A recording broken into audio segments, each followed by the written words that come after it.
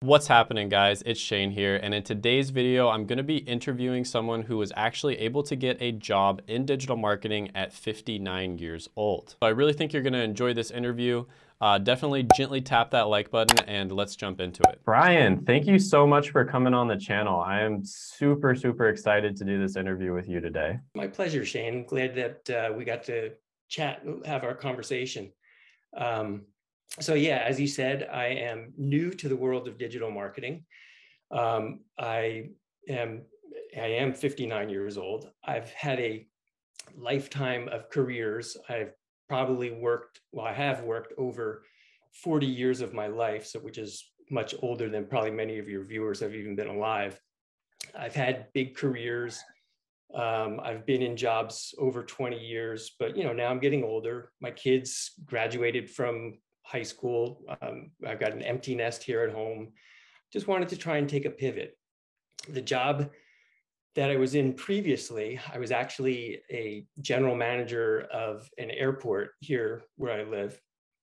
And being a general manager of an airport was a 24/7 kind of business. The planes land all day and all night. The calls could come any time of day. The texts could come any time of day. I could be, the perk of working for an airline is you can travel for free, which was a great perk. But that meant, I could be in Colorado or Florida or wherever, and I'd still get the texts and the phone calls because you're just never off, truly.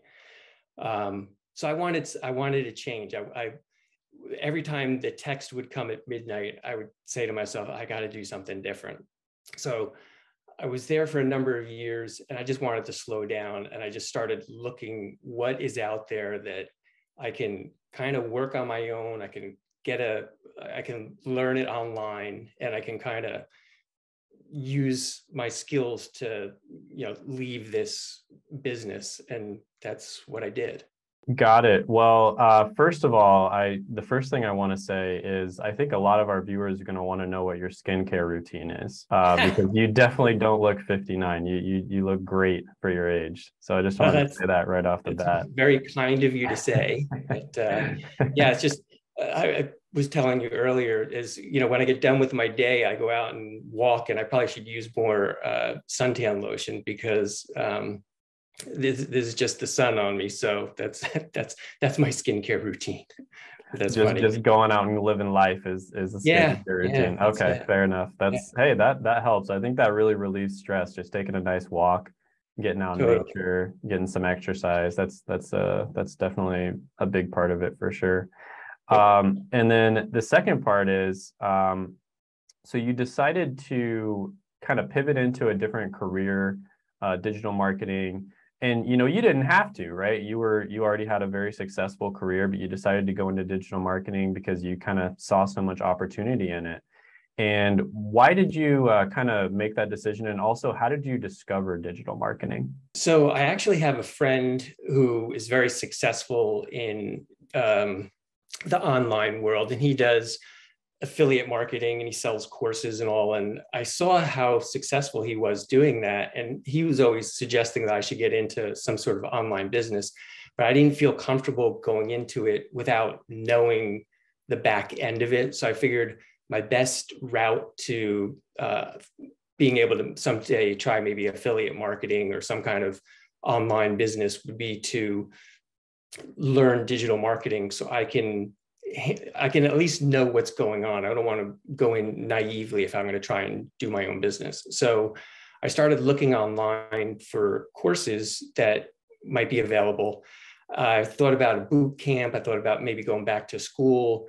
Everything's kind of expensive when you're shopping for digital marketing classes. I'd say thousands of dollars, if not more. And if I was to go back to school, could easily go into the thousands by the time I took all their courses. So I did what everybody does. I did a Google search, best online digital marketing courses. And somehow I stumbled onto one that listed, I don't know, 5 or 10 of them. And at the top, they put Seth Jared's digital marketing bootcamp. And I don't know, for some reason, the testimonial that the person gave resonated with me. So I thought, oh, let me do some more research. I went onto YouTube and I went to online and just looked for different testimonials, and everything looked pretty positive. The price of the course was very reasonable. So in January of this year, I thought, let me give it a shot. And so I was still working at the time, but I decided I'm going to try this course, and I'll do it like an hour a day. And, I worked on the course maybe from January till April. So 3 months, give or take. But the results that I got were fantastic. The course itself, I thought was very good. It starts with the basics. It gives you all the building blocks, what is digital marketing, and then it talks about the different versions of digital marketing that you can do, which are, pay-per-click or search engine optimization, social media marketing, everything that you could do. But what I liked about it is he explains everything, but then there's also a learn by doing component. One of the reasons why I chose Seth's course was because I felt that it would take me from zero to a job. I know I can go online, I can go on YouTube, I can watch courses, how to do digital marketing, or I could go to, like I said, I could take another course. But what Seth seemed to guarantee, and guarantee is probably a hard word, but I watched so many of the testimonial videos that he has on YouTube that I felt comfortable saying that by the time when I was done, he would help me get a job. And so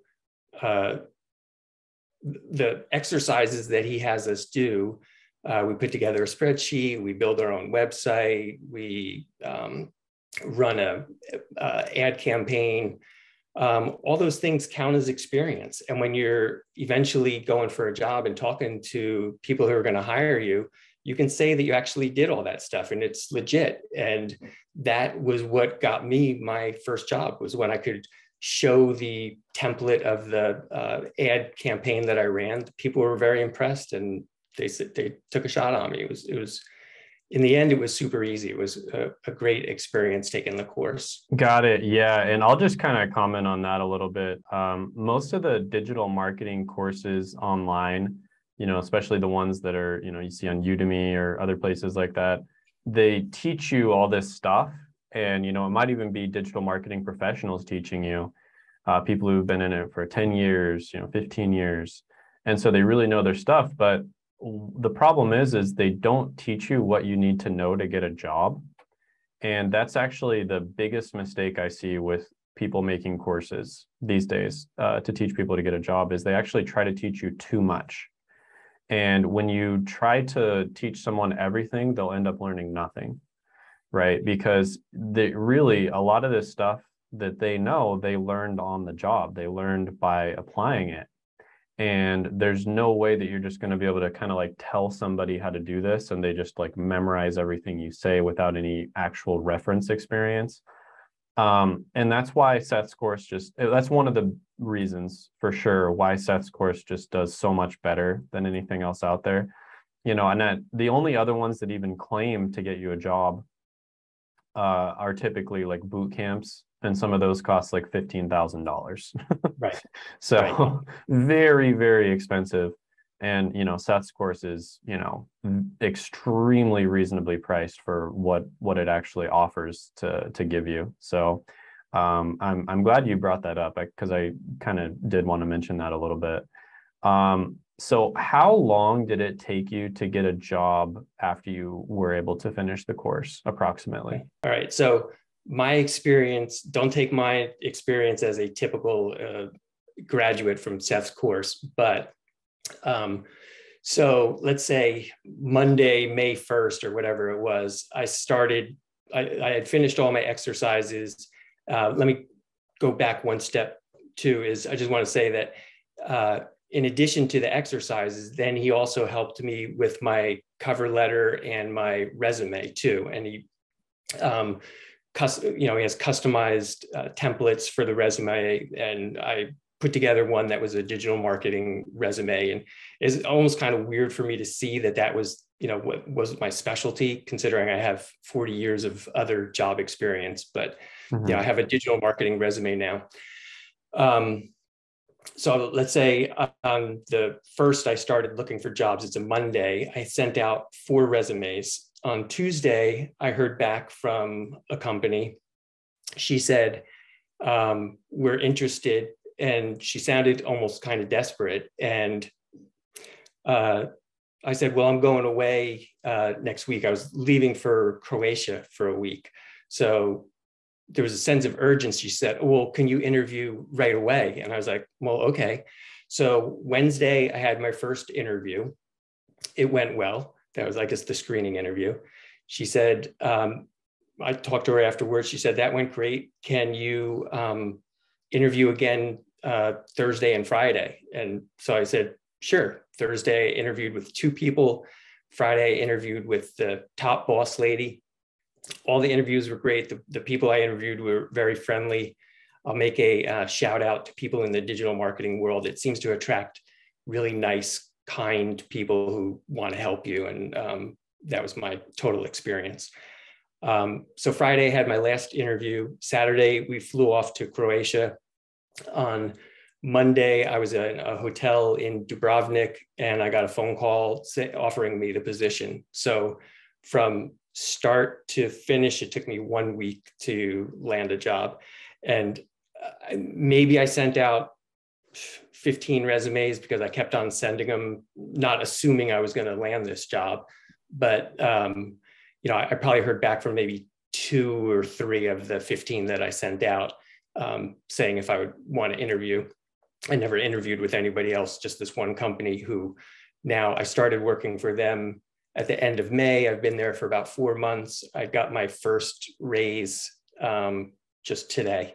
So after 4 months, and I expect, the way Seth promotes the course, after 6 months, you're almost a veteran in digital marketing, and then maybe you look for your second job, and then you keep leveling up. I started at the bottom, but there's that saying that, I'd rather be on the bottom of a ladder that I want to be on rather than the middle or top of a ladder that I don't want to be on, which in my, the last job I was in, I really didn't want to be there anymore. So now I'm very happy at the bottom.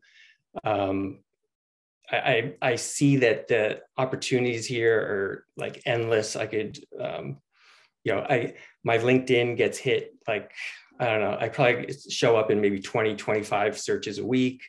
I get hit up by recruiters maybe about once a week or so. I've only been doing this for 3 or 4 months. Would you say you're like an especially technically savvy type person? Were you like a programmer in your past who knows a lot about computers or anything like that? Or no, I'm, let's say, internet interested. Like I've always liked the internet. I like to surf on the internet. I like to watch videos on the internet. That's kind of where I land.